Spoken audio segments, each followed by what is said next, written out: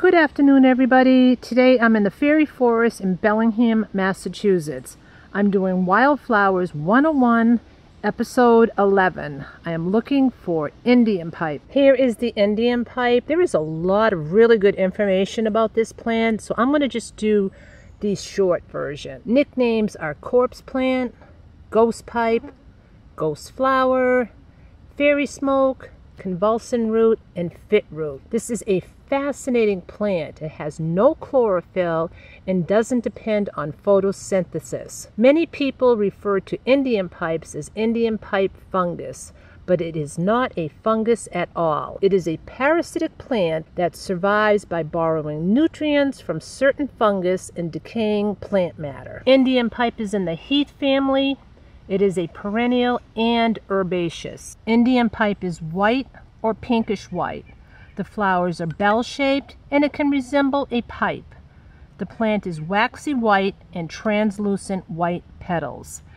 Sometimes you can find black flecks on the flowers or pale pink coloration. Rarely it is deep red. It blooms June until September, has 5 regular parts. The flower is a 1/2 inch to 1 inch length, and it is nodding at first. When it ripens, the flower points straight up. This is how you'll find the Indian pipe a lot, popping up through the leaf litter. For the leaves, there are no apparent leaves. They have small scale-like leaves that are non-functioning. Here you can get a good look at the scales that are on the stems. The stem grows 4 to 8 inches tall and it is white. The stem is scaly looking. They are very tender and break easily. They will turn to mush if handled roughly or picked. They will grow singly or in small clusters. So this one is a small cluster.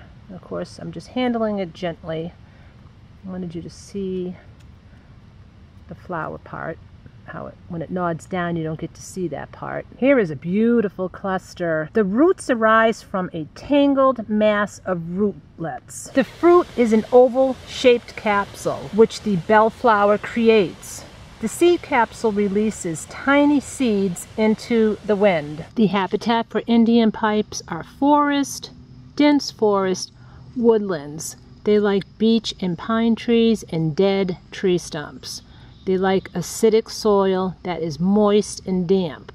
They like sun and shade. Pollinators are small bees, small flies, and skipper butterflies. Indian pipe can be found throughout New England. It is native, but it is considered rare. Here is a good example of how easily they can hide underneath the leaf litter. These guys are not ready yet, so we'll just leave them like that. Now Chris is going to show what the inside of the Indian pipe looks like.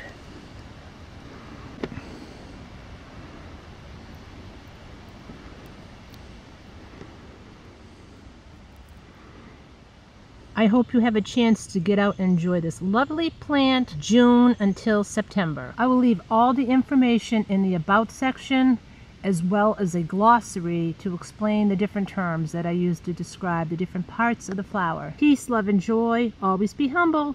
Always be kind. See you next time.